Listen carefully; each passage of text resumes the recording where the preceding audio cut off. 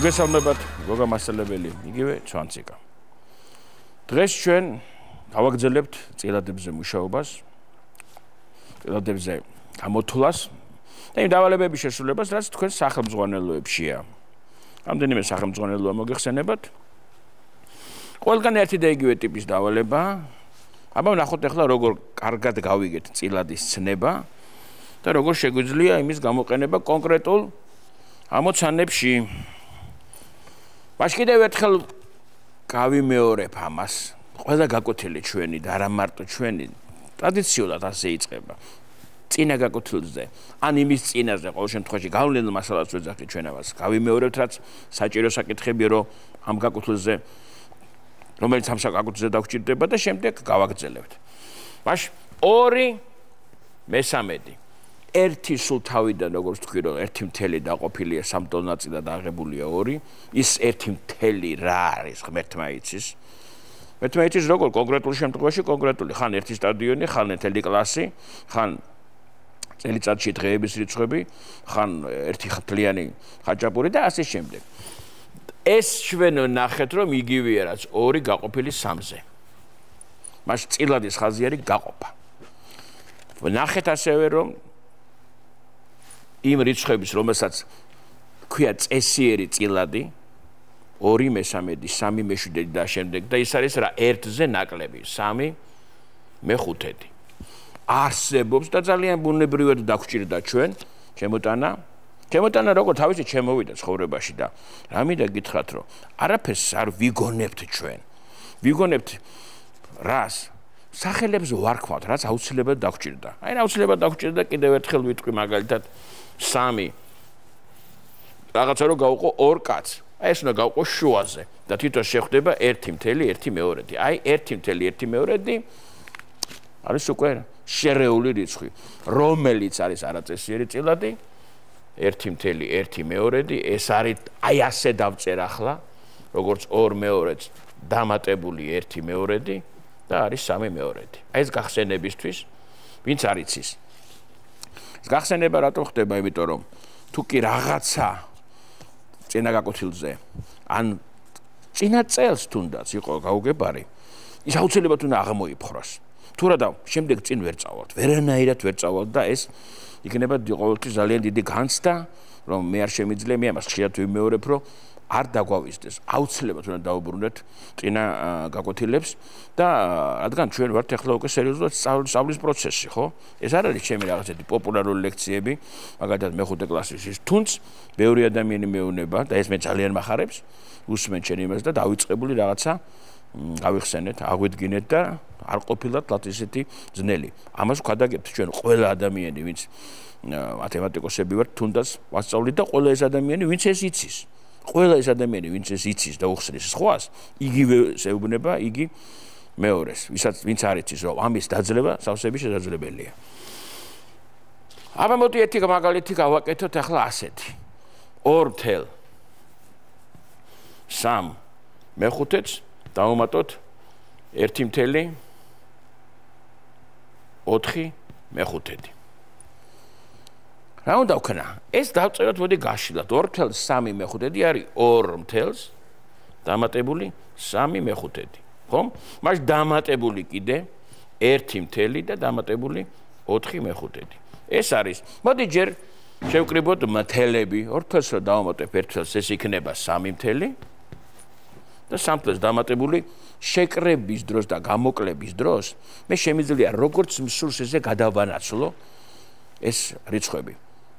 ძალიან ყურადღებით ვიყოთ გამრავლები და გაყოფის დროს ამის გაკეთება ყოველთვის არ შეიძლება. ამაზე ჩვენ ცალკე ვილაპარაკებთ კიდევ. მაშინ 2 და 3 დავაჯგუფე, 1 უკაცრავად 3 და 3 მეხუთედს უნდა მივუმატო 4 მეხუთედი. რა ხდება? ტოლმნიშნელი წილადების შეკრება. მე უფლებას მივცემ თავს, რადგან ჩვენ ეს უკვე ვიცით, არ წერო ბევრი და დავწერო 3 მეხუთედს რომ დავამატოთ 4 მეხუთედი, ეს არის საერთო მნიშვნელი 5 და 3-ს დამატებული 4. ეს კი არის ჩემო ბატონო 3 დამატებული 7 მეხუთედი. 7 მეხუთედი არის არაწესიერი წილადი, მნიშვნელი მეტია მნიშვნელზე, საიდანაც გამოიყოფა მთელი. გამოყოფა გავიხსენოთ როგორ უნდა 7-ში 5 მოთავსება 2 ერთხელ სრულად და დამჩება კიდე რა 2 ფაქტობრივად მრჩება რა 2/5 კიდევ ხო 3-ს დამატებული 1 და 2/5 ეს უდრის 2/3-ს დამატებული ეს არის 4/2/5 აი ეს მივიღეთ ჩემო ბატონო პასუხი ახლა მივყვები მე თქვენს სახელმძღვანელოებს რომ საიდან მოაქვს ამ ადამიანს ეს ისენი საიდან მოიფიქრე საიდან მომაგდა თქვენი სახელმძღვანელოდან აბა ნახოთ რას გვეკითხებიან და ფიქრობ ამას ყველა ძალიან კარგად დავძლებთ ყველანაირი ბარიერის გარეშე მეტრის რა ნაწილია 1 დეციმეტრი ანუ რას მეკითხებიან რამდენ ნაწილად უნდა გავყო მეტრი რომ მივიღო 10 დეციმეტრი ის რომ მივიღო 1 დეციმეტრი მეტრის რა ნაწილი 1 დეციმეტრი აი ეს არის ჩემო ბატონო მეტრი დაახლოებით და ჩემი რჩევა რომ როცა მეტრზე გვაქვს ლაპარაკი ეს რაღაც ისეთი კი არ იყოს რომ რაღაც ბუნდოვანი ჩვენთვის და რა ყველას გაქვს თქვენ მაგის საშუალება რომ მოიძიოთ მოიპოვოთ 1 მეტრის სიგრძის მონაკვეთი ნახოთ სანტიმეტრები არის ან პასაჟომი ხელსაწყოები არის ან თუნდაც თქვენი სახაზავით თუნდაც 20 სანტიმეტრი აიღეთ და გადაზომეთ 5-ჯერ რომ თვალით ვიცოდეთ რამდენი ეს მეტრი 1 დეციმეტრი არის 10 სანტიმეტრი არა ესეა ესენი სამწუხაროდ ხანდახან ერევა ხოლმე ხალხს აქ განსაკუთრებული გონების დაძაბვაზე აქ არ არის ლაპარაკი ეს უნდა დაიმახსოვრო ისე უნდა დაიმახსოვრო რომ 100 თეთრი არის 1 ლარი ისევე როგორც რომ 1000 მეტრი არის 1 კილომეტრი ერევათ ხოლმე ეს ხალხს აქ მე არ შემიძლიათ ეს ამაზე ლაპარაკი რა თქმა უნდა არ შეიძლება და გამორიცხული ეს არის დაუდევრობა თუ პასუხისმგებლობა 10 სანტიმეტრი რამდენი 10 სანტიმეტრია 1 მეტრში 1 მეტრში არის 10 სანტიმეტრი 10 სანტიმეტრი უნდა 10 სანტიმეტრი უნდა გავამრავლო 10-ზე და მივიღებ 1 მეტ 100 სანტიმეტრს არა ანუ 1 მეტრს და 10 დეციმეტრი 1 დეციმეტრი უნდა გავამრავლო 10-ზე რომ მივიღო 1 მეტრი ანუ 1 დეციმეტრი ყოფილა 1 მეტრის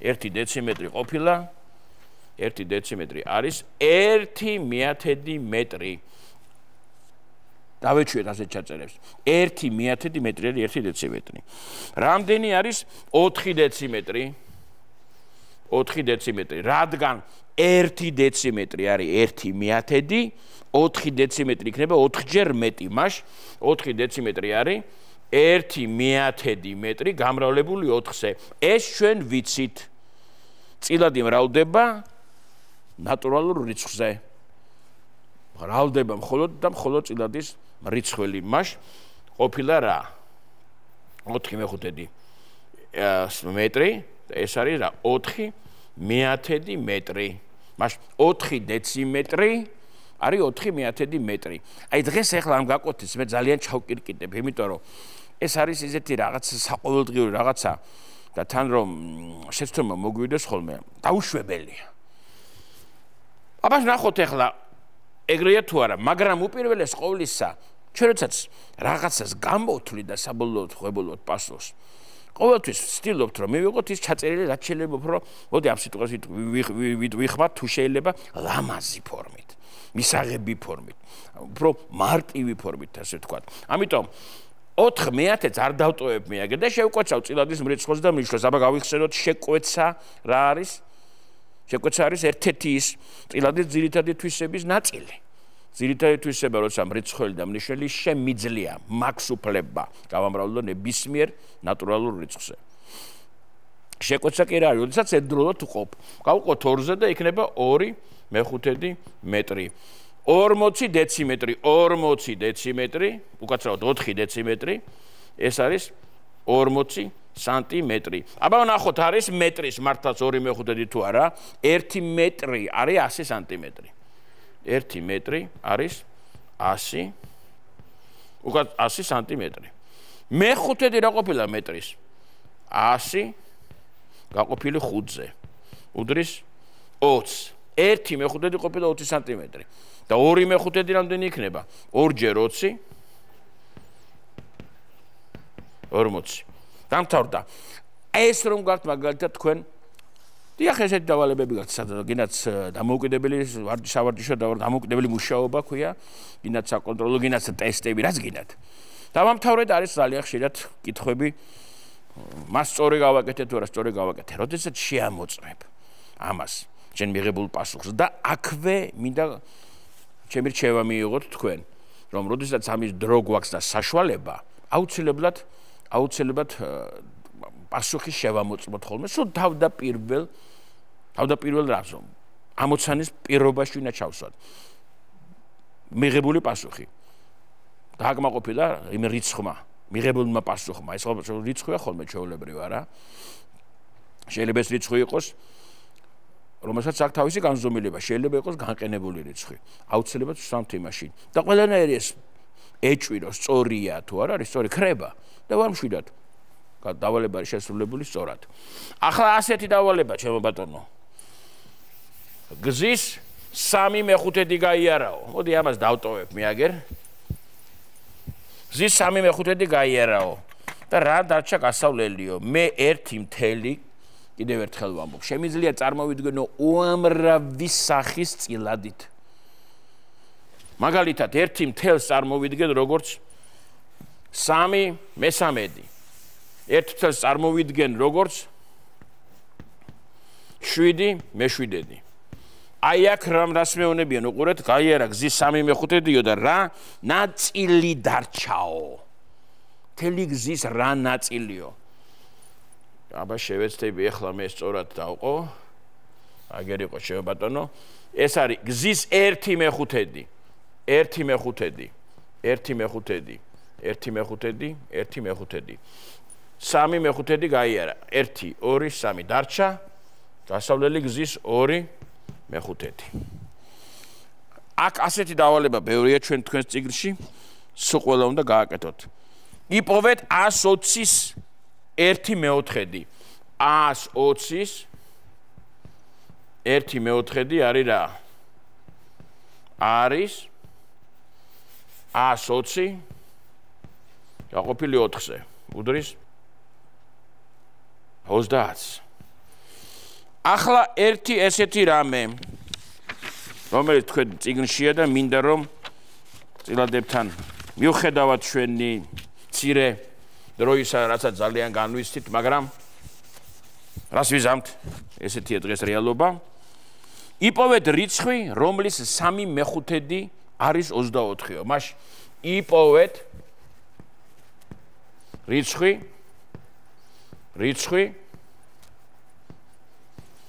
რომლის 3/5 არის 24. 3/5 რიცხვის როგორ უნდა ვიპოვნო? რაღაცა რიცხვის 3/5 არის 24-ო. 3/5 ეს ხომ არის 3 ჯერ 1/5. რა თქმა უნდა, 3/5 არის 1/5-ს დამატებული, 1/5 დამატებული 1/5. მაშ თუ 3/5 არის 24, იმის 1/5 რა იქნება? 3/5 1/5-ზე არის 3 ჯერ მეტი. მაშ 24 თუა 3/5, 1/3 იქნება 24-ზე 3 ჯერ ნაკლები. ეს იქნება 24 გაყოფილი 8-ზე, 3-ზე. ეს არის 8. მაშ 1/5 არის 8. და თვითონ ეს რიცხვი რა იქნება? თუ ის რიცხვი ამ რიცხვის მე-5-ია 8, ეს ფაქტია, რაც ეს რიცხვი გაყოფილი 5-ზე არის 8. ანუ ეს რიცხვი ყოფილა 8 გამრავლებული 5-ზე. და არის 40. აბა შევამოწმოთ, მართლაც 40-ის 3/5 არის 24. 40-ის 1/5 რამდენია? 40 გაყოფილი 5-ზე. ეს უდრის 8-ს. 1/5 და 3/5 იქნება 8 გამრავლებული 3-ზე. ანუ 24. გააკეთეთ ესენი ყველაფერი, დინჯად, წნარად, გაუგებრობის შემთხვევაში დაუგდეთ ყური მეოთხე, მესამე და მეორე კლასის გაკვეთილებს მათემატიკის შესაბამისად და იქნება ყველაფერი კარგად. დღეს ამით გემშვიდობებით.